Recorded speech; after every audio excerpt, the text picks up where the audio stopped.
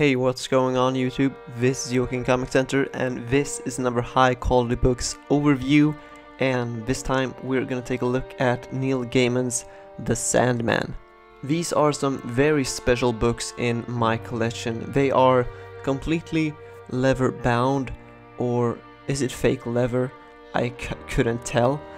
And it is just a gorgeous design on the spine here, as you can see, with the silver text all across it and black pages. That is something that really stands out from this collection.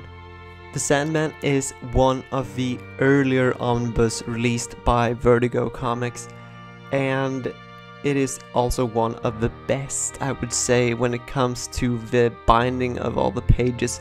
It's maybe a little tight, but this is over 1,000 pages omnibus, so it should be just to hold them all together.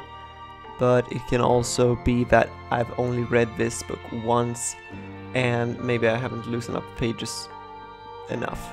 The table of content in the beginning of a book tells you which issue you're at which page, and how long each of a story arc really is. And that is something that is getting lost with the times nowadays, when we see more and more omnibus come out, but with less of that content.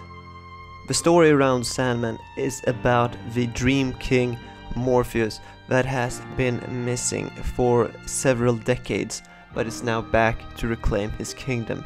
And that is our opening story arc, which reintroduces into the Dreamland and so many more worlds.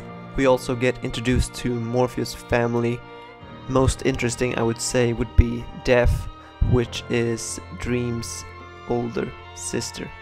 So I know we have already talked a little about the binding, but here you can visually see how much I had to go into the book before it actually stayed open by itself. But this could result in the tight of a binding that it is to hold the 1,040 pages together, but it is necessary, but you don't get that much gutter loss.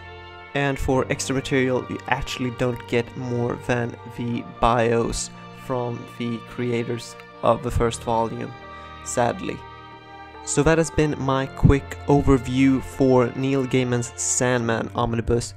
I hope you liked it, I hope you enjoyed, and hope you find it somewhat informative into picking up this omnibus collection. So thanks so much for watching, bye bye.